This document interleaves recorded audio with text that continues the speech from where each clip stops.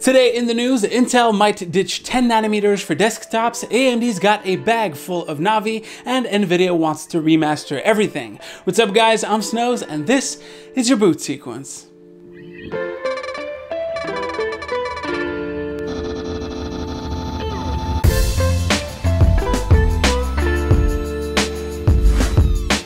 Let's get started with Intel. It looks like the company's 10 nanometer process for desktops could possibly have an even worse fate than we thought.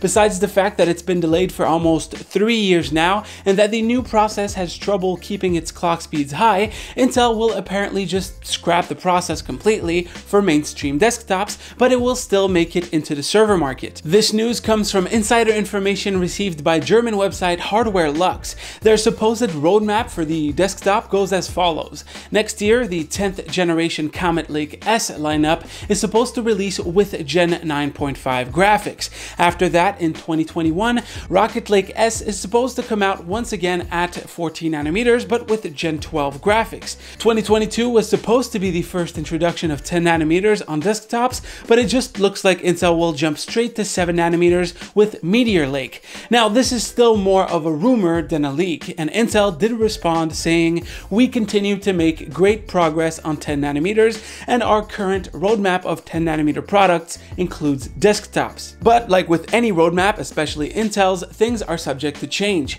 This isn't entirely new though. There have been previous rumors, although really old, that Intel would skip 10 nanometers in favor of a smaller node, but most of those rumors pointed towards a late 2020 to 2021 release.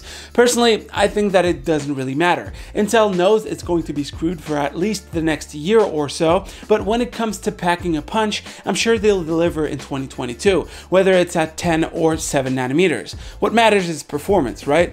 Then in AMD news, it looks like Navi 14 is far from over for us. We just got the RX 5500 and 5500M, but according to some findings by Komachi and Saka over on Twitter, 12 other Navi 14 chips are on the way.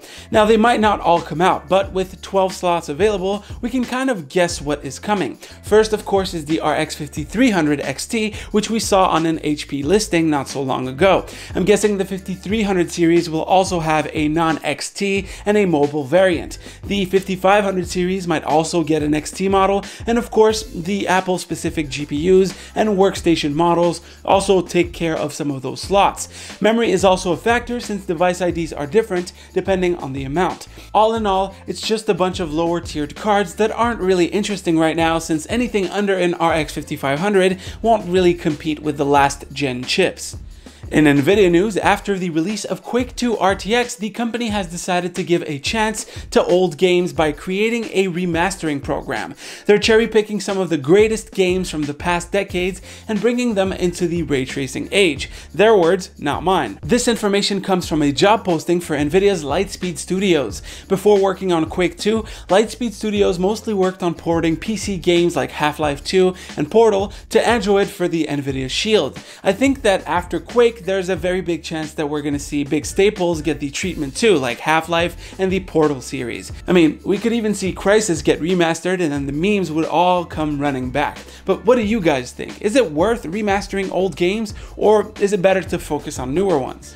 Also in Nvidia news, after a long and painful beta on PC and Shield, GeForce Now is rolling out to Android. The app itself is only available in South Korea though, but you can download the APK and sideload it into your device, at your own risk of course. And you also need to have access to the beta since, well, it's still in beta. We still don't have a release date for the service, but the company hinted that it should be coming within the next few months.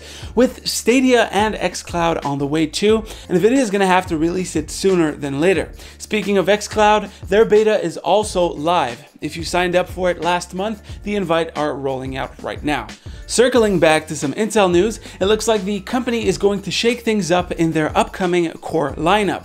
A sys software benchmark spotted by Tom Apisak a few days ago shows a Comet Lake i3 processor with 4 cores and 8 threads. Now, in case you didn't know, for desktops, Core i3s have been quad cores with quad threads for the last few years. Moving into quad cores with hyper-threading feels like a move from Intel to give a little more value to its lower end chips now that AMD has more of an upper hand. The new processor is called the Core i3 10100, which succeeds the 9100 900. The new SKU has the same base clock as its predecessor, and I don't expect Intel to give it a boost clock improvement since hyper-threading was enabled. If this is indeed Intel's plan, I think we can truly say goodbye to the logic of their naming scheme, even though we kind of said goodbye to it a few years ago.